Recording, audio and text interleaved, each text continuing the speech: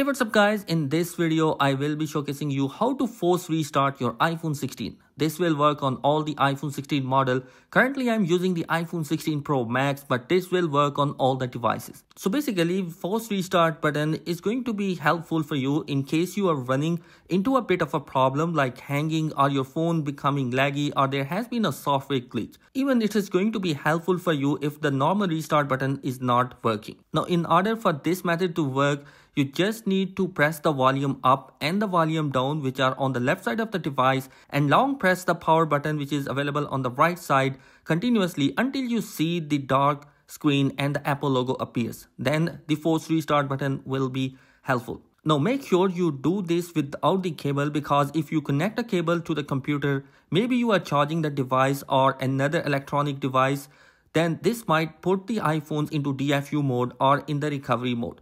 So let's do this together. Press the volume up and the volume down and long press the power button. As you can see, the power menu is going to be appearing, which has the slide button. Without pressing any other button, you just need to continuously pressing the power button until you see the Apple logo.